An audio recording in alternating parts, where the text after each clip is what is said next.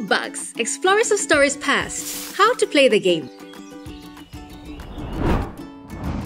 On the game mat, there's a draw pile, a discard pile, and a playing field. On the card, bugs have different lengths, game points, language gems, card effects, and bug numbers. Let's see how it's played. To start the game, all players will shuffle their cards to form their draw pile. Then, each player must draw a card from their draw pile.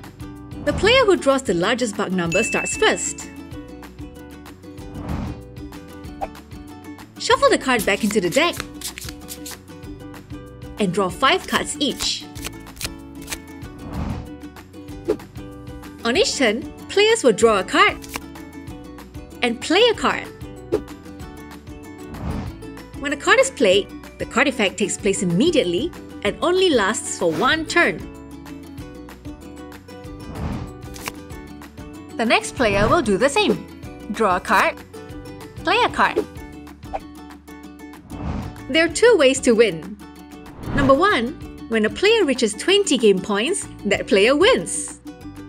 Number 2, when a player runs out of cards in the draw pile, the player with the highest points wins. Collect all the bugs and battle it out with your friends.